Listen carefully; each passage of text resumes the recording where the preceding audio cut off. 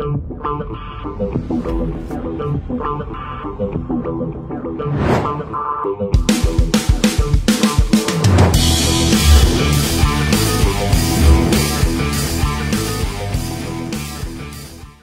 what's happening, my fearless networking friends? Todd Falcone, what is going on? Welcome back to another episode, a fun one today. How do you lead with the business?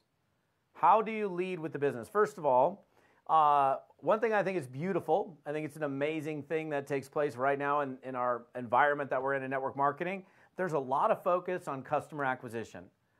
Across the board, I see a lot of people in our profession, companies and countries, and people are focused on getting customers, which is the way it should be, right? You have a product, you have a service, and you represent that brand, and your job, one of your jobs, is to get that product or service in the hands of end users that have nothing to do with the compensation plan. That's really where the true residual comes from customers, right?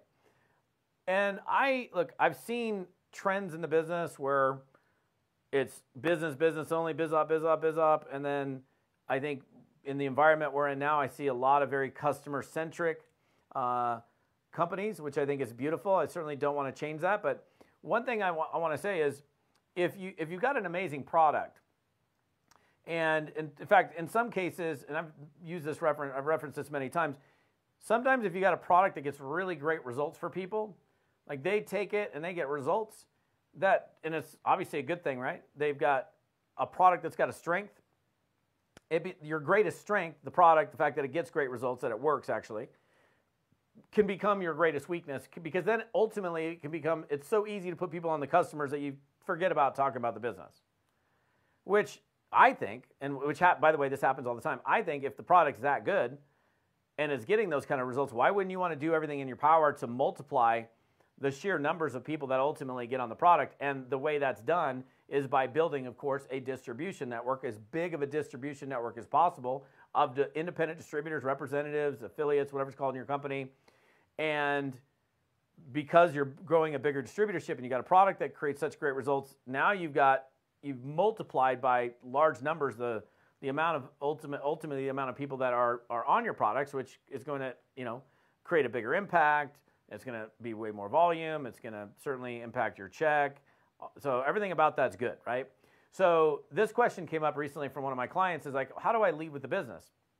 Well, my simple answer is lead with the business question, right?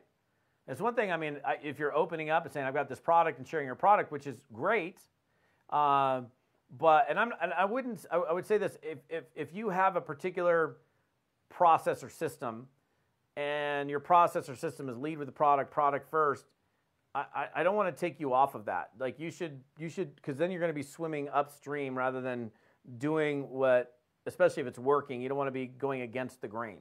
So, but to me, it's the simple answer again is leading with a peak interest or a business peak interest question, right? And there are many, but there's a lot of, I'm sure there's probably a multitude of different ways that you can express or open a conversation about business. One of my favorite lead-in business building questions would be, do you at all keep your options open in terms of making money outside of what you're currently doing? That is clearly a business-focused peak interest question.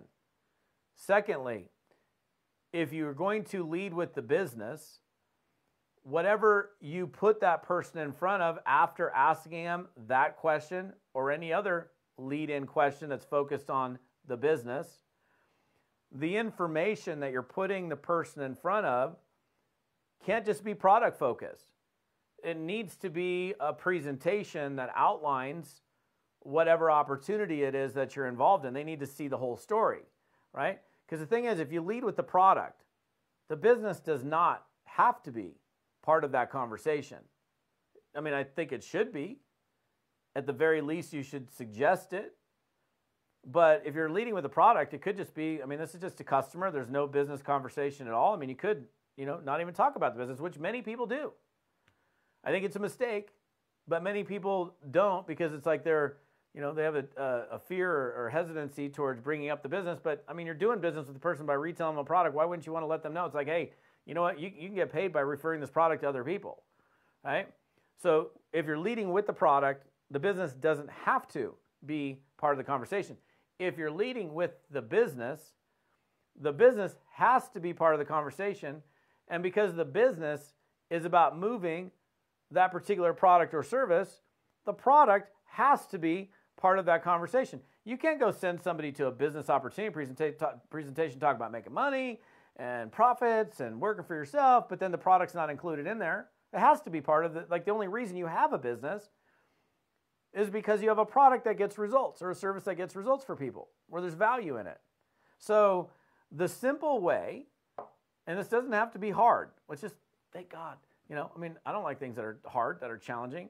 This doesn't have to be hard. If you want to learn to lead with the business, you lead with the business. You lead with a business peak interest question. You lead with an opening that would cause somebody to have curiosity about making money or working for themselves or being self-employed or any or all of the above. And that would not be a product only peak it, like, hey, I've got this product, it would be a business focused question. And I'm not saying you have to use do you at all keep your options open in terms of making money outside of what you're currently doing, although it's a great question. But it does need to be a question. Number one, let me just make this simple. Number one, it needs to be a question that's focused on business. Number two, the information that you're guiding them to after they say yes to that question needs to disseminate information about the business. And of course, the product or service would have to fit into that equation.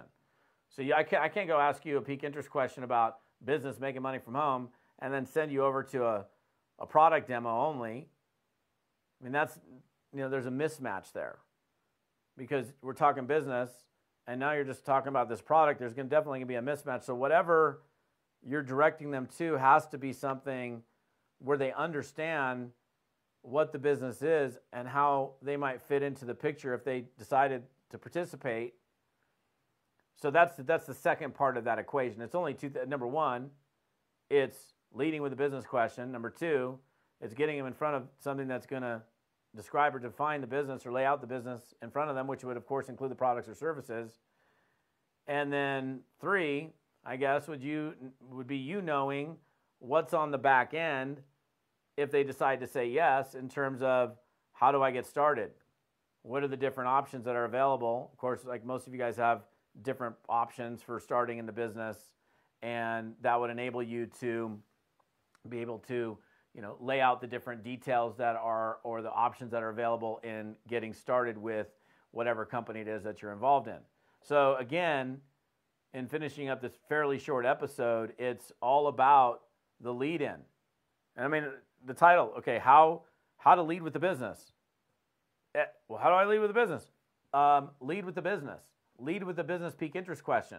Lead with something that creates curiosity around earning money, working for yourself, working from home, being self-employed, doing your own thing, having a side hustle, whatever it might be. Not just product. And then secondly, getting them in front of something that's business focused. It's as simple as that. Okay? All right. If you're on my podcast, listen to me on audio, thank you. Appreciate it. Please do rate the podcast. I'd appreciate that. If you're on YouTube, what's up, YouTubers? How you guys doing? Appreciate you as well. I'd love to hear from you. Come on over to my page. It's where the conversation takes place, toddfalcone.com. And for this episode, it's toddfalcone.com/episode 107. toddfalcone.com/episode 107. Appreciate you guys for plugging in. I will see you on another episode. Have an amazing day.